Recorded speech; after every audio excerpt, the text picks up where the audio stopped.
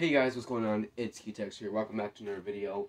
And as a soda reviews guy here, it's my duty to review the brand new Mountain Dew flavor that just recently released.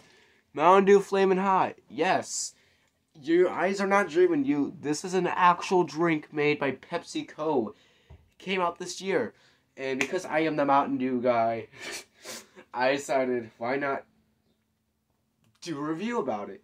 I'm not usually that big on hot stuff, but you know, there's just something about this that made me want to try it. Obviously, because I'm an expert at trying Mountain Dew flavors.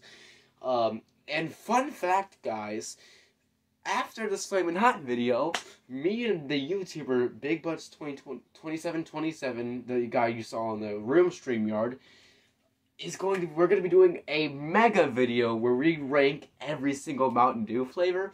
So stay tuned for that, because that is going to be wild. But I guess for now, let's go ahead and take a look at Flamin' Hot Mountain Dew, the newest Mountain Dew flavor as of May right now.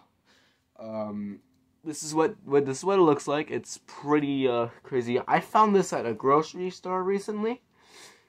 A lot of people in my family and people who I've known hate this thing.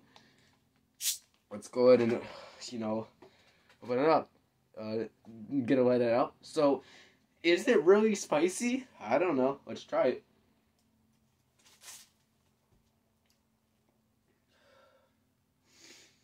No. Nope. Not spicy in the slightest. Basically, the flavor... let's see.